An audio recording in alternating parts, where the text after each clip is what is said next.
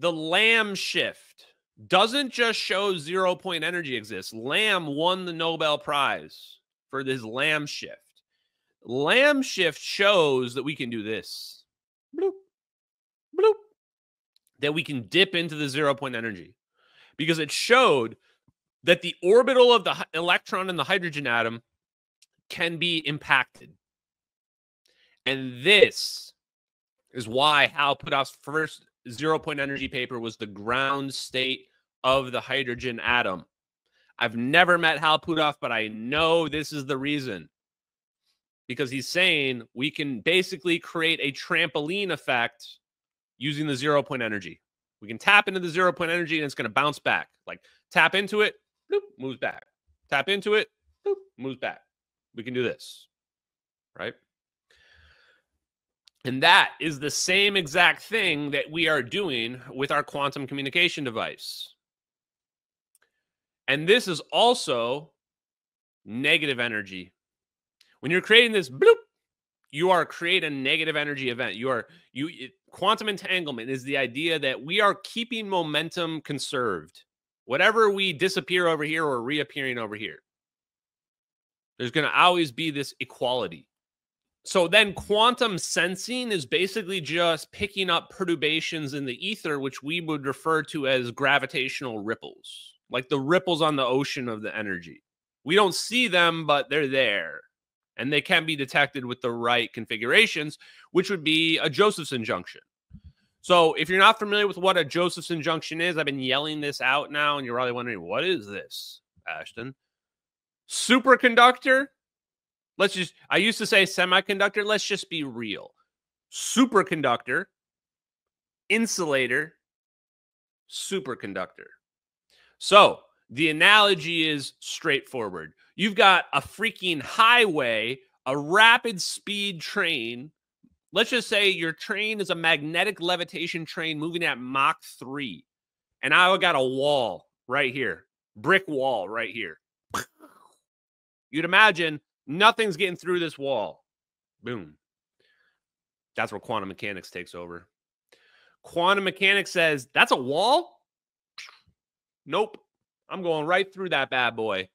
Quantum mechanics shows that some electrons, it appears as though they go through it. Now, how is this possible? How can parts of the train get through the wall? The answer is they're not. The electrons aren't going through the wall. What is actually happening? The ether itself is being disturbed. And when the ether itself is being disturbed, you are seeing a perturbation on the other side of the wall. Just like you would, because it's a wave. Imagine now it's not a train, it's just a wave. The wave's going to collapse around. It's going to go around your wall or through your wall very weakly, through the ether itself. Because your wall is not actually a perfect wall at all. And this is what happens. So you have a superconductor, a wall, insulator, and another superconductor. You send a direct current through it, a one-way current. And on the outside, what do you get on the output? One-way current comes through, goes through the wall, and a little bit gets through. You get alternating current on the other side. Whoa. Someone fact check me. I hope I'm saying the right thing there. I know that it transitions from one to the other. So, and I'm pretty sure I said that right. So what you're saying there is that you could set up this detection mechanism, this Josephson junction set up on some kind of microchip array. And you can just have it out there and it's just looking for signals. And you're just waiting to get the right phase match. And once you see the right phase match come through, boom. You've locked in, you've got your message. And now you're communicating. And now you have a direct connection back and forth permanently. Now, how is this all possible? Why am I sure that it's all just waves? There's no actual particle. That's how we have quantum tunneling. That's what they refer to it, quantum tunneling. Because they think the electrons are just teleporting through the wall.